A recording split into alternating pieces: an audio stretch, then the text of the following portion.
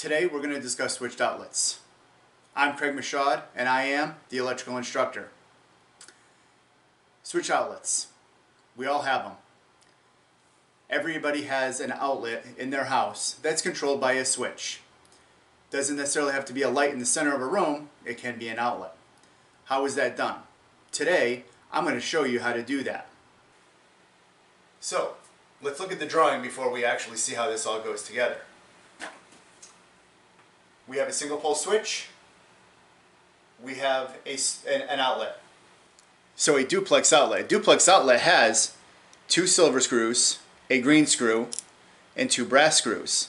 Now, the nice thing with the duplex outlet is each one of these outlets will give us 120 volts, but we could split these 2 outlets, which means we could switch this outlet and keep this one constantly hot, which is probably what you have in your house as it is right now. So, how do we do that? Well, we go to the brass side and we break the little tab. I'll show you this in the demonstration. If you look at the drawing, it's basically telling us how we wire this. Now, the code book is stating that we need a neutral in every box, so it's best, instead of doing a switch loop, which we will discuss in another video, it's best to wire it this way. Is this the only way to wire it? Absolutely not. But this is the easiest way, and for beginners, this is the way you should learn. Basically what we're doing is, from our switch to our outlet, we're going to run a 3-wire cable. Romex. What's going to happen is, we're going to tie all our grounds together and we're going to land them on our devices just like we did an outlet and a switch. Same thing. Single pole switch, tie the neutral through, land it on the outlet. Now, if it's a split outlet, it doesn't matter what screw it goes on as long as the tab is not broken. Then we take the feed. We need to feed the single pole switch, but we also need to feed one side of that outlet. So this black conductor here is also not only feeding this single pole switch, but it's also feeding this top outlet. The red wire going between the switch and the outlet goes to the single pole switch and is carried to the bottom outlet. The tab is broken in the middle because we need to have a separation. By having that separation, the top outlet is hot all the time. The bottom outlet, we use a single pole switch. It's basic. But what I'm going to do, I'm going to actually wire it, and you're going to watch, and I'll show you how we put it all together.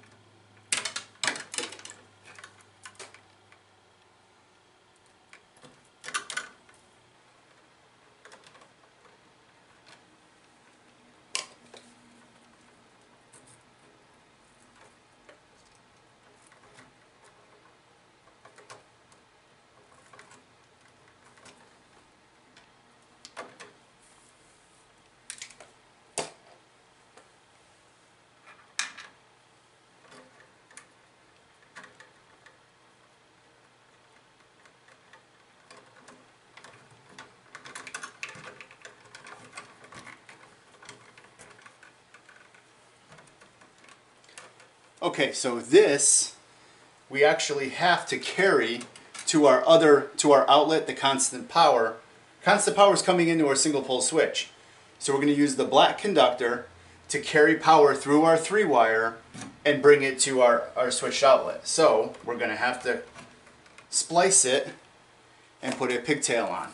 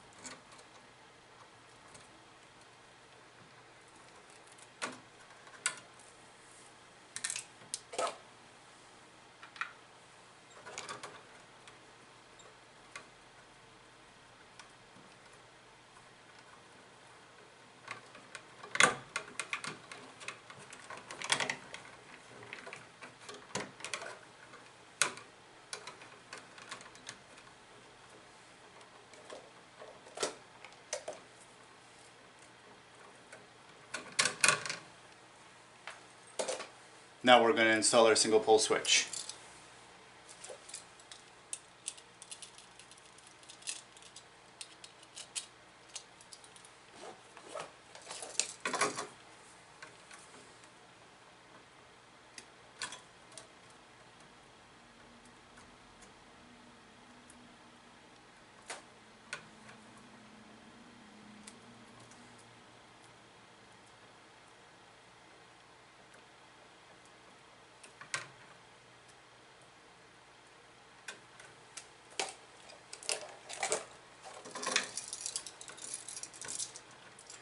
Remember, ground goes on first.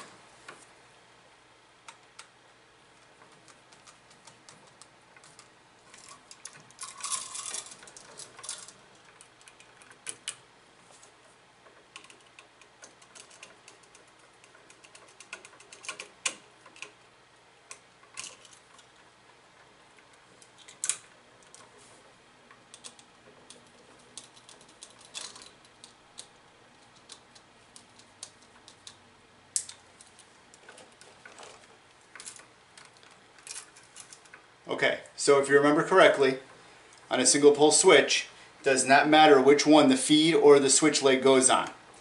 In this one here, the feed is going to be on the bottom and the switch leg is going to be on the top. The red is going to be our switch leg.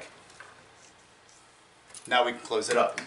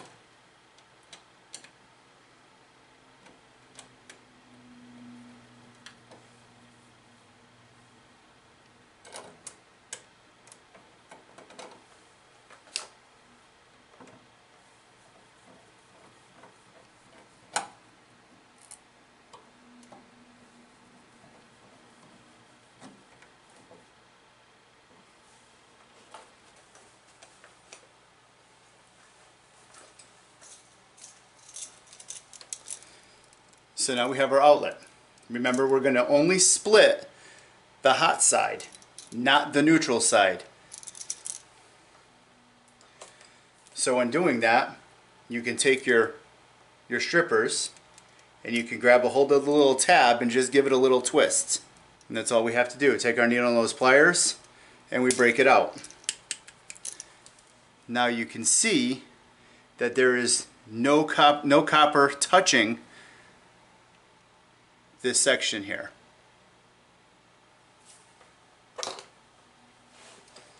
So now that that's done, we're going to open up one side here.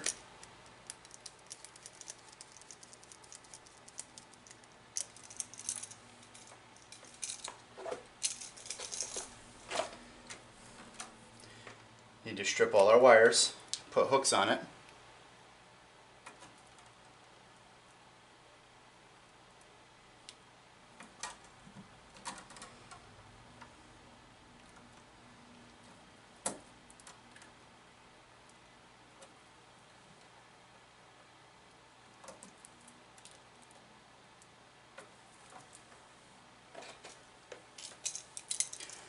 Okay, so just like replacing an outlet, we're going to do this in the same manner. So what we're going to do is we're going to start with our ground.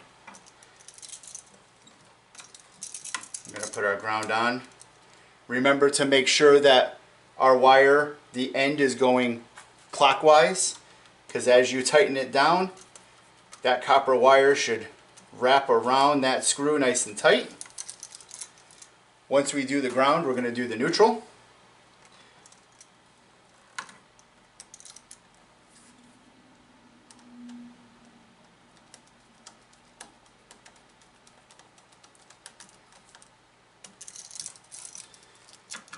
And then we're going to do it this way. So I like to switch the bottom, because anytime you take something that you want to plug in, whether it be a vacuum cleaner, whatever it may be, if you always reach for the top is always going to be hot. I like to switch the bottom because if you're plugging in a lamp, you're going to want that bottom one used all the time, that the switch is going to control. And this top one, you can plug in your phone charger, you can plug in something that doesn't need to hold power at all times. So I like to do the switch on the bottom. So the one on the bottom here is going to get the red wire because that's going to be switched.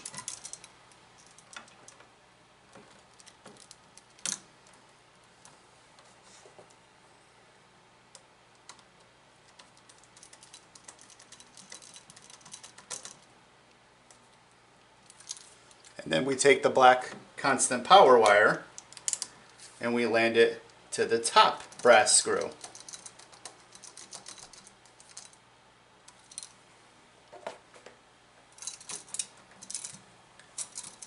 Now we're done. Now we just put the wire back into the box.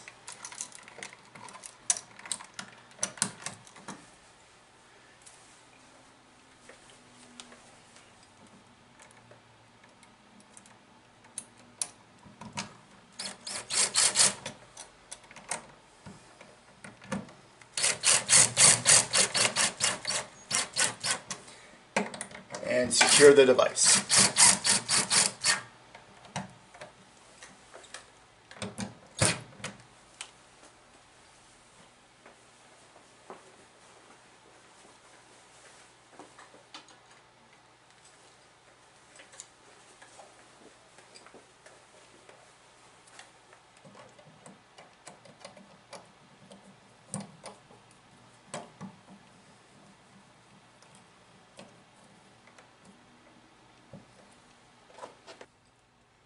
Okay, so now all we got to do is turn the power back on and test it. Okay, power's on. I'm going to take my plug tester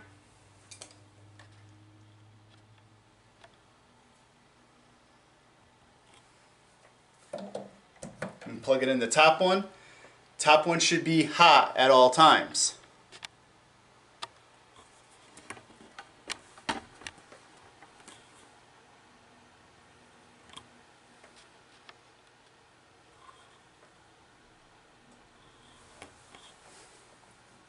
With the switch off, I should have no lights. And I flip the switch on, lights should come on.